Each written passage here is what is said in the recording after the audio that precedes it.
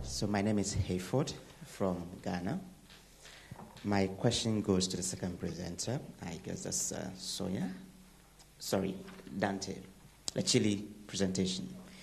I want to find out, a bit curious about the curriculum that I used in the different, you mentioned the public, the virtual section, and then also you also mentioned the private paid. I want to know whether it's the same curriculum, because you were comparing performance. Is it the same curriculum that is used across board? Then you also indicate that you have data on family characteristics, family background, and I want to know who are those who actually send the awards to which of the categories of the schools that you're looking at. So is it the people who work in a private sector who prefer to send the awards to, the private paid, or you have a mixture of those depending on the region someone may find his or herself in? You had a hand? Yes. Hi. I had questions for the last presentation. I was not clear on the interpretation of the sex of the child variable. It was negative in the first regressions, which meant that boys gained less, or so if you could clarify that. Then, so how do you, or you said in the last slide that you plan to differentiate between the impact of user fees versus the impact of, say, in a society if the importance of education has increased and hence people are sending children to schools more. As well as there's also impact of having more schools in the neighborhood because government programs might have increased the schools. So how do you differentiate between, say, these three impacts or other impacts from the user fees impact? And lastly, do you have a sense of, does economic status of the household have an impact on your results? Thank you. Michael. Very quick questions. So first question is to Liliana. You didn't mention the problem of tax evasion. So is that something that seriously affects the quality of your data in this, in particular in the upper centile, in the top centile? Then one question to Dante. I didn't very well understood the thing on the test scores. You have panel data, and then you say that you can identify somehow a change in test scores on the earnings, or I wasn't sure about that. I mean, I think I saw that this is something which is measured once in your educational life or so, but it seems that you have repeated observations on test scores, so maybe you can just explain that a little bit. Then to Soumya, you mentioned as one implication that we could have a conditional cash transfer, but if we talk about health shocks, maybe it's even more obvious to think about health insurance, so I wonder whether you consider this as an option for India. And then a question to Kenneth. You, at the very end, you discussed the effect of having or not having biological parents, and you find this, say, negative effect of not having the biological parents. But I wonder whether the effect that you observe is not more the effect of the shock that led to the status of an orphan than the fact that now you live with your non-biological parents. Because you say it's mainly a channel that is through the transmission of education to these non-biological parents to the children, but it could also be still the effect of the shock that led to this status. Thank you. Any more questions? Yes?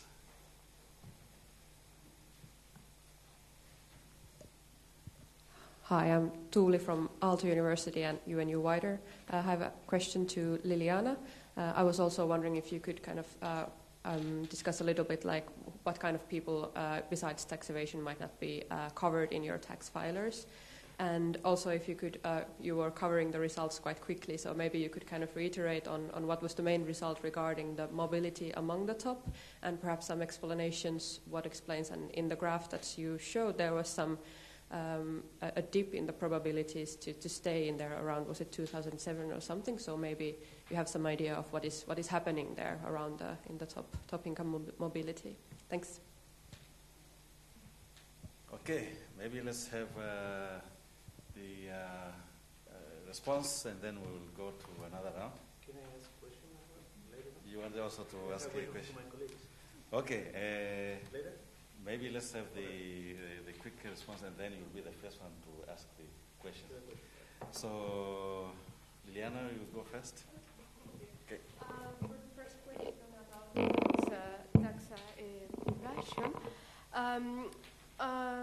for the top, when we control the top of top series, we control by control variable of total income or total population to avoid this problem. So series for the top are related to a total full population. Total full income is the methodology was proposed by Piketty. It's not top income series are not constructed relative to the tax filing population, are constructed relative to a control total income and control total population. But I am not able to follow the same methodology for the entire distribution, tax distribution, because as I said, if I use control variables of total income and total population, I only able to capture, for instance, in 2011, 25% of potential tax units.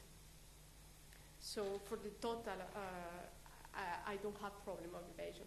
But then for when I use the entire tax database, I focus most in the middle of the distribution, because I know that the bottom there will be problems of evasion for the bottom of the distribution. But I think that tax data provides a better picture of the middle and of the top of the distribution, because we have all former employers who are there, or people who are required to keep an account in books, and self-employment are there. So I think that provides a better picture of the middle and the top of the distribution. For the bottom, that's why I'm not making an analysis for the bottom, because I think that for the bottom it's better works with the household surveys. And for the second question, very quickly the result is that we have mobility at the top is very low. The probability of staying people who are in the top is almost 60% at the end of the period. For the middle of the distribution, we find that people are moving up over different periods of time. Almost 80% of people who are in the fourth, in this decile 4, decile 5, are moving to higher income groups. And also for the top, when if people who are in the top are more likely to drop to the top 5% than to drop to the bottom 95%. So people, if people in the top move, they stay on the top. And then the probability of decline. I actually analyzed this subject because in that year there will be there will be a tax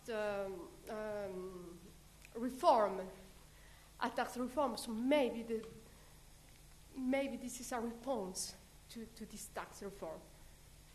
Maybe. So I'm not sure of that. And then finally, I find that people who hold an academic degree are more likely to experience upward movements than downward movements, especially those people who are in the middle of the distribution and who holds an academic degree. Thank you. Okay, Dante? Yes.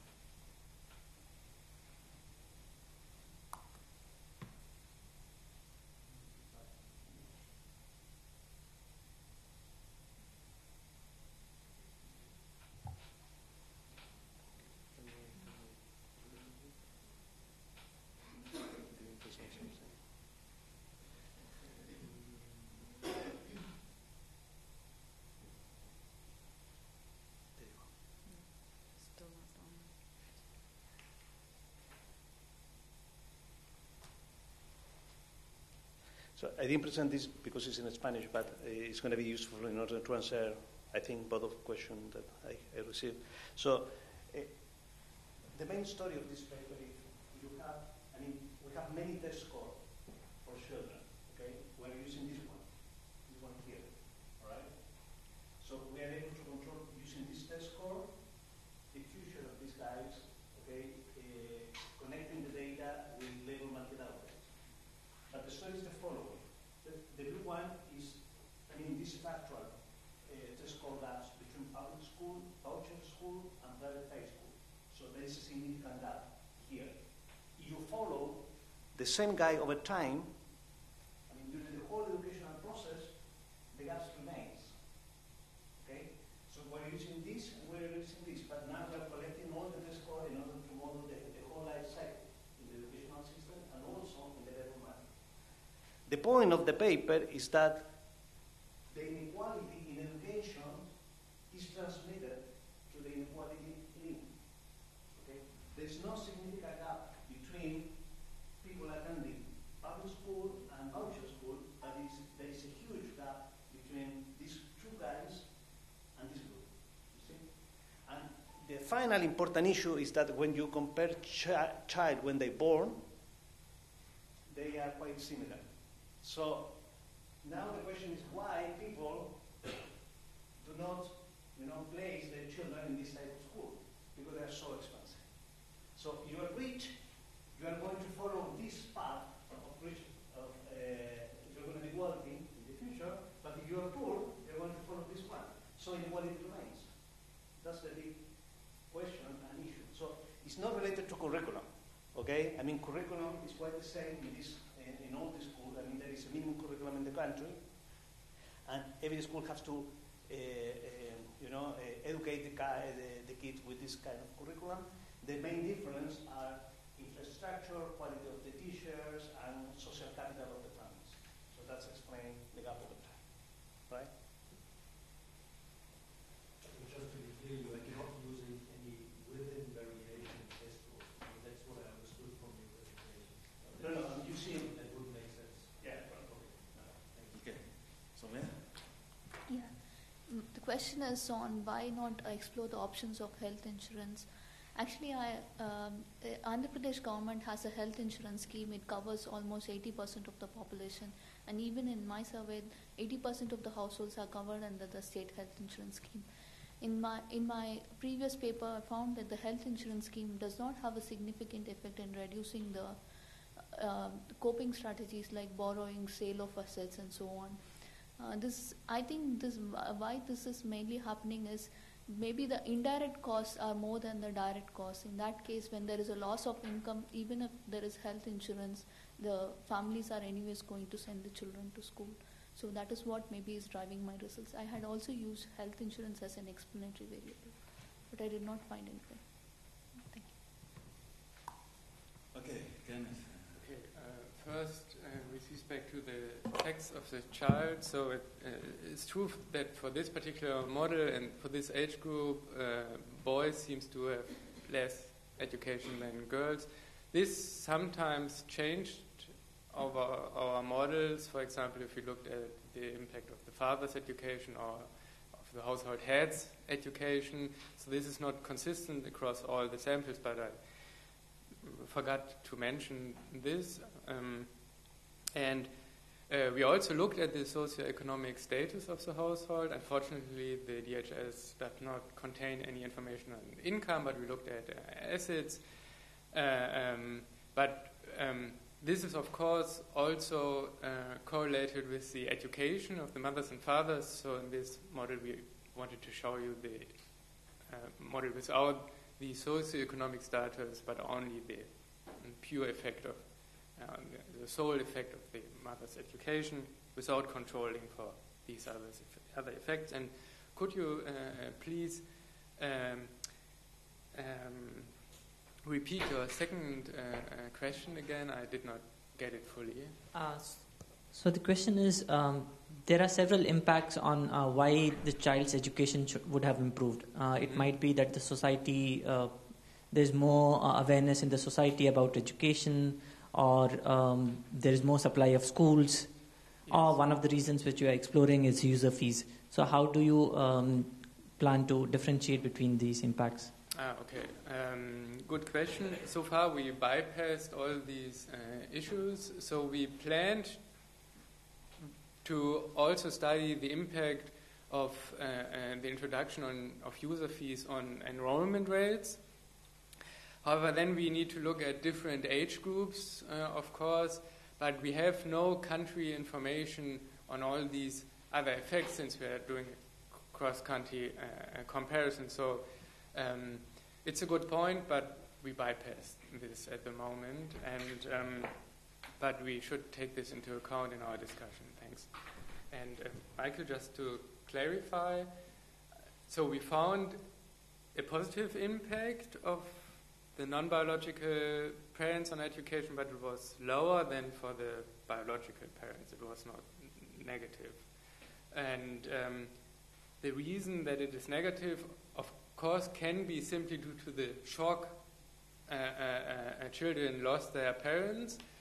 However, this is a bit mitigated because we looked at children at older age groups, so 15 to 18, and to take your point into account, we should look at what happens actually if children lose their parents with respect to enrollment of children. So, and if we should find a significant impact on this, then we can take this discussion into account when interpreting these results of transmission of these non-biological education, not biological parents' education on their non-biological children.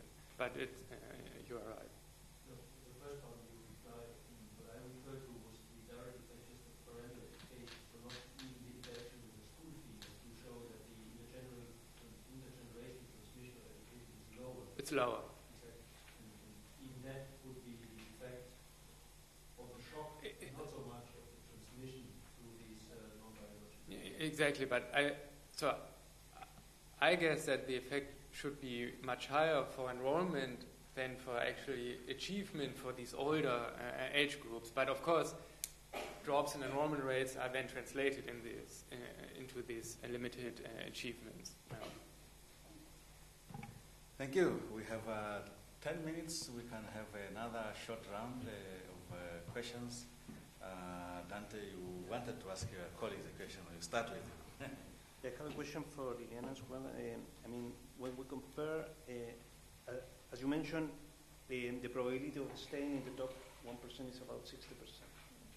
How comparable is this one with the other countries in which we have data on that? And the second question is, again, with this idea of mobility in the middle class, according to the World Bank in Latin America, middle class is highly vulnerable in the sense that we can move forward, as you mentioned in your presentation, but also went downwards. So there is a lot of fluctuation there according to the World Bank in Latin America. So how you reconcile your data with this evidence from the World Bank? For the last presentation, I have one conceptual question and one empirical one. The theoretical one is, when we talk about or we discuss about the intergenerational transmission of education, we might think not only in terms of quantity of education or year of education, but also the quality of such education. So your paper is just about quantity, right? And I believe that for the future, I guess, not only quantity is relevant, but also the quality. For instance, 6 years of education in Finland is equivalent to 10 years of education in Chile. So that gap is quite significant. So that's the first one. And the second, related to your question as well, I think, you mentioned that there is a positive relationship between mother education and child education, right? And then free education is positively correlated with that. And then the interaction is negative. So can you elaborate a little bit more about that? I mean, because you are controlling for fixed effect, for country level and everything, so I cannot follow how come you get this negative interaction coefficient. Thank you.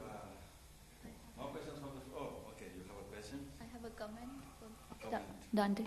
Actually, my comment is he showed that he took the sample and he showed that there was a lot of attrition due to zero data. So and then you were comparing the means before the attrition and after the attrition. So in that case, I would suggest you to do a regression and show that the certain characteristics of these are not being because that gives credibility to your story. That's okay. More questions from the floor? Maybe two more? No? Okay, you try to respond to some of the questions raised and then... Related to the probability of staying at the top of the income distribution, there are not empirical evidence for South American countries. At least,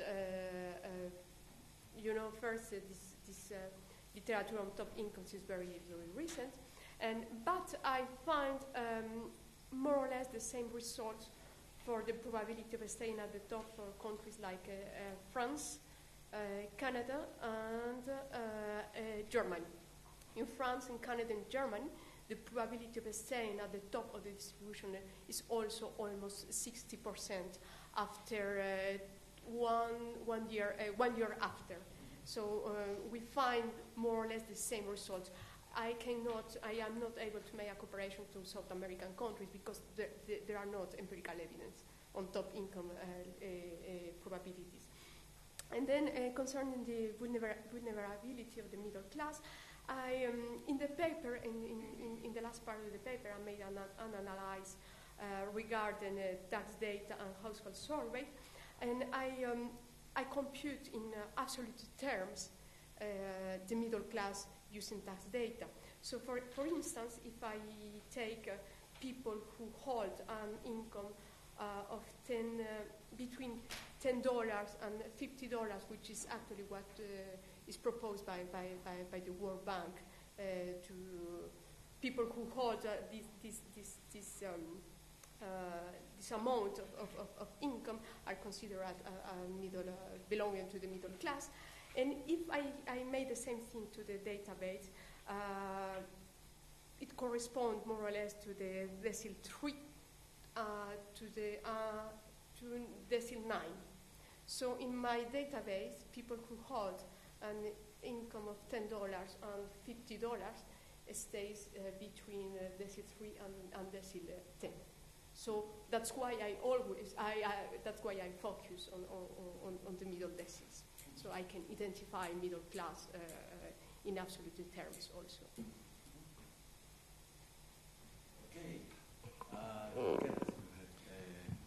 Okay. Thanks. I think you are totally right with respect to the comment or question on the quantity versus quality issue. We really would love to have information on quality of schooling for cross countries in Africa and in other developing regions, but in this data set, unfortunately, there's no information on quality of schooling, but it's a valid point. It's discussed in the literature, it's discussed in our paper, and it's also discussed whenever someone uses the DHS to analyze dynamics in education in developing countries. So, I mean, there are fortunately some countries that now have made information on test scores in schooling available, so Kenya, for example, and it's a good point to take these data on board and try for a couple of country cases to find whether there's an effect on intergenerational transmission, on mothers' education, on actual outcomes with respect to quality of education, but so far we are not able to do it because of data limitations. And regarding your second point, with the negative effect of the interaction term, so we found an impact of 0.5 years of schooling for mothers with no education, and then with each additional year of schooling of the mother with respect to none, this drops by 0.08. So first of all, well-educated parents are not affected by school fees. And now this means that once school fees are introduced, less educated parents benefit more from the introduction of these primary education than better educated parents. However, the overall effect remains positive. And so even for mothers with 12 years of education, the total effect with free primary education and the interaction term is about 4 years of schooling. So we did find that we can improve the distribution of education, and we also find that even for mothers that have a lot of years of schooling, we can be quite sure that there is an effect, a positive effect of free primary education at all, so that we can argue that there is a widespread political support when it comes to the discussion of free primary education. Okay. And do you want to say anything on the comment? No, I fully agree with you. I mean, you're absolutely right. It wasn't in the presentation, but it's on the page. Okay. Thank you very much. We have come to the end of the session with a 2 or 3 minutes bonus. So allow me to thank all the presenters and yourself, of course, for active participation. So let's clap.